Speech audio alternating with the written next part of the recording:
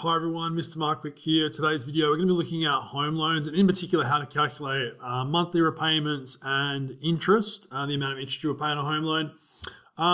So home loans obviously involve borrowing a substantially large amount of money but paying it off over a longer period of time so that those repayments are a bit more affordable, okay, a bit more manageable. I'm going to touch on the idea as well of fixed rates and variable rates.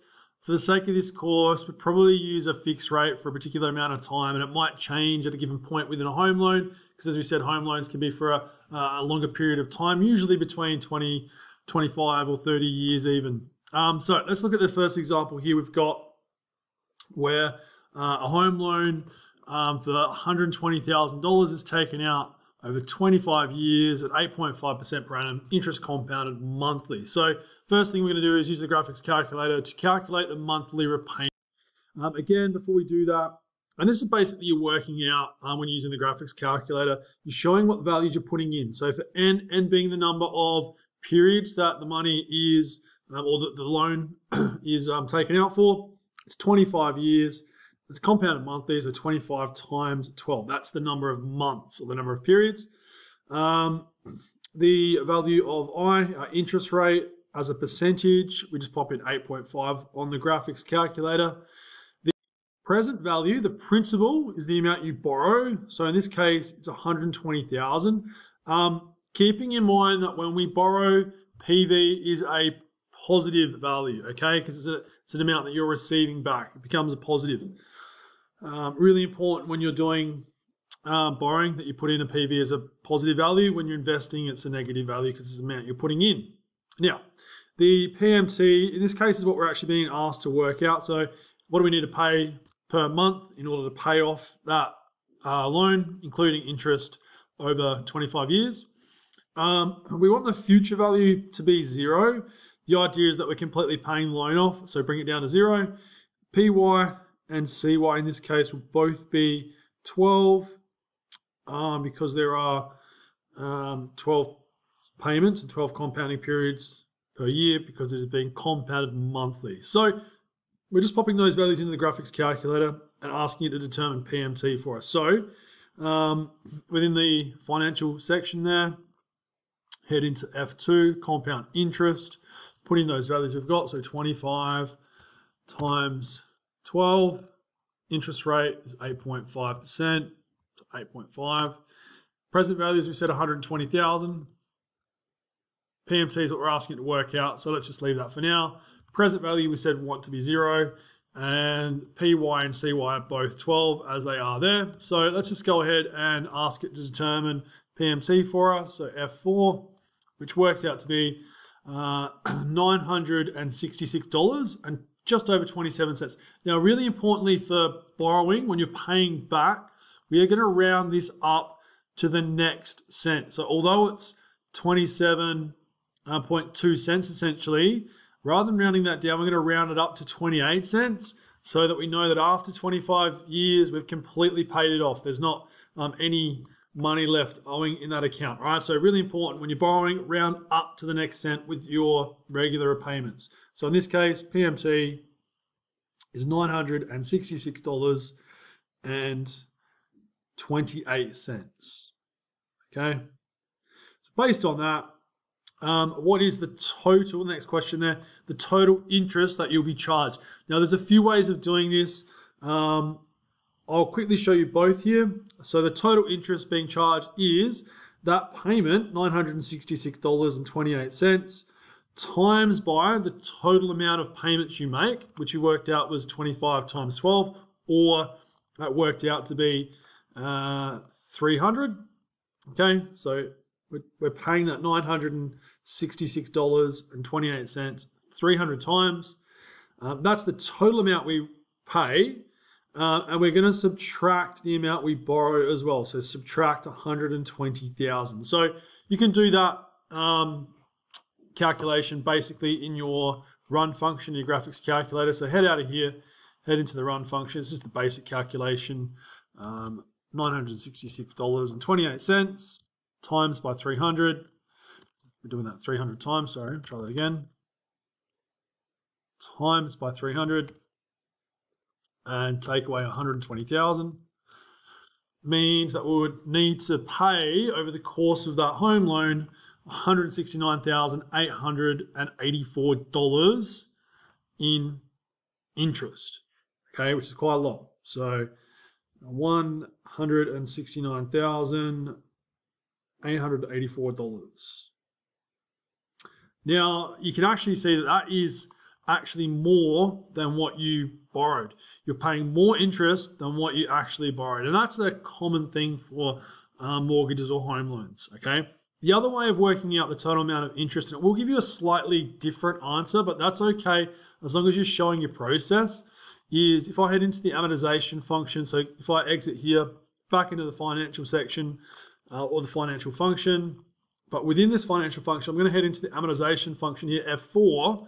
It's already got those things saved for me, 300 months, 8.5%, $120,000, etc. I'm going to change that PMT to exactly minus 966.28 because we rounded it up to the next cent. And I'm going to ask it to tell me what's the total amount of interest I pay over the course of the loan. So from the first month, PM1, up until and including the last month, the 300th month, okay? Really important here that PM1 and PM2 refer to the month number because we're being compounded monthly, okay? Or the interest is being compounded monthly. So then ask it to determine the total sum of all the interest, which in this case works out to pretty close to what we got.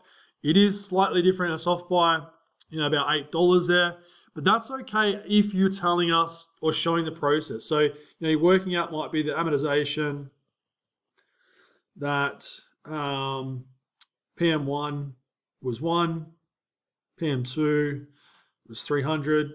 The PMT that we put in was minus 966.28. You can put in some extra things as well in terms of the interest rate and the present value, etc. But what we really want is the answer there.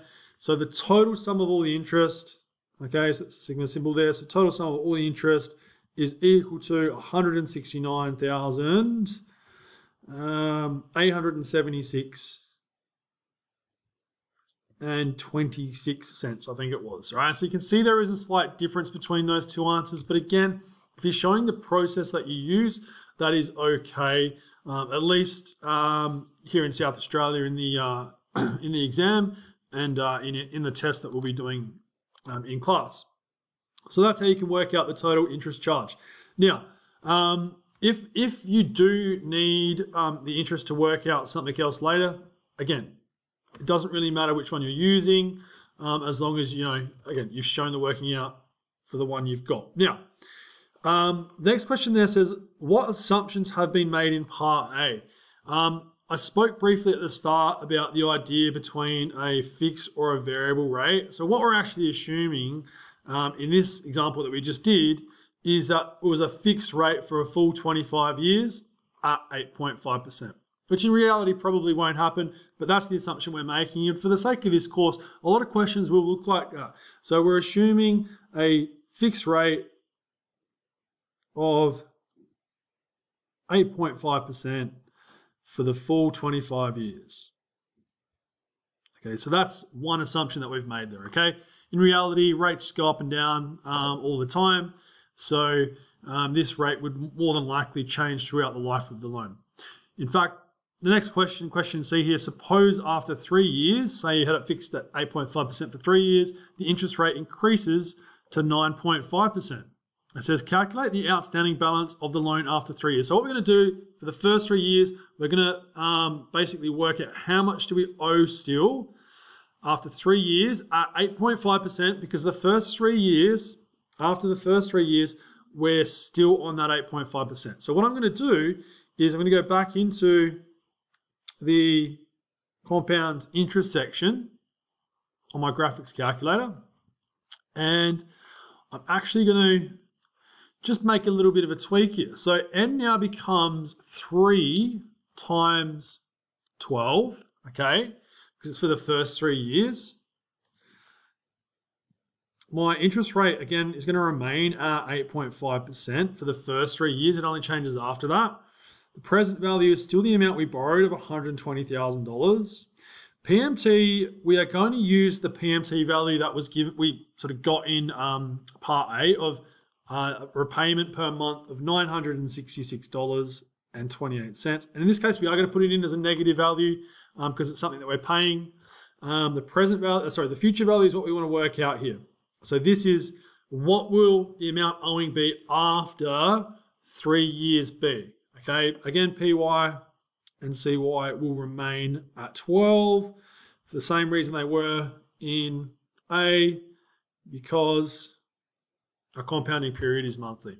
So put those values in. All I need to do though is make a few tweaks. I've already had most of those values in, and then tell me what is the future value going to be, because we're not going to be able to pay it off in 3 years at that rate. What will still be left owing after 3 years? So what is the future value at the end of 3 years? There it is, $115,250, and let's round that up to 82 cents. So $115,250 and 82 cents is what is owing after 3 years. Okay, so you still owe quite a bit. In fact, you can see that really after 3 years, you haven't even quite paid off $5,000 yet, even though you're paying off close to $1,000 a month. Okay, and that's because of all the interest you're being charged, particularly early in the life of that loan. Okay, all right, let's keep moving through. So it says to calculate the new monthly repayments. So if you did own that, if you did owe that much at the end of 3 years, how much would you have to pay? So now my present value is actually that amount, $115,250.82. My interest rate goes up to 9.5%. Okay, that's the question. It's going up to 9.5% after the 3 years. The number of periods remaining in the loan is 22 times 12. Why 22? Well, because I've already been paying it off for 3 years. It's a 25-year loan in total, so there are 22 years still left on that loan. So 22 times 12, interest rate of 9.5. That's my present value, how much I owe. We're being asked to work out what the PMT, or the payments per period, will be. In this case, that's a question mark. We do want the future value after the 22 years to be 0. And again, PY and CY will remain as 12. So let's go ahead and import these values into a graphics calculator and ask it to solve PMT. So number of periods will be 22 times 12, 22 years every month. The interest rate goes up to 9.5%. Present value is now positive $115,250.82. Okay, even though it's owing, it's still a positive amount because we're dealing with the borrowing stuff here. Now what we're going to actually ask is, what is the PMT? So let's just set that as 0 for now. And we want the future value also to be down to 0. So what is PMT based on 22 years at 9.5%? We still owe $115,250. PMT will now be, it's increased obviously because the interest rate has increased to $1,042, and we're rounding up to 40 cents. So PMT is $1,042.40. Okay, per month for the next 22 years. If, of course, and again, we're assuming the rate of 9.5% remains the same for the next 22 years, which in reality, it probably won't. The idea is that if you're on a variable rate, that rate could change at any time. The Reserve Bank actually meet, I think it's 10 times every year, and it's 10 months out of every 12. And they make a decision on basically whether a cash rate goes up or down or stays the same. And then based on that, interest rates will go up or down or stay the same. And they'll generally be passed on to the customers, and therefore your interest rate will go up or down depending. So anyway, For the sake of this, we will just be, for the sake of this course, we will just be given a, perhaps, after 3 years, this is what the situation is. But again, there's lots of assumptions here in terms of, we're assuming, for the remainder of the 22 years, it stays at 9.5%, paying off that much to get the value down to 0, okay? Last question there says to calculate the total interest paid, assuming the interest rate remains constant for the remainder of the loan. There you go.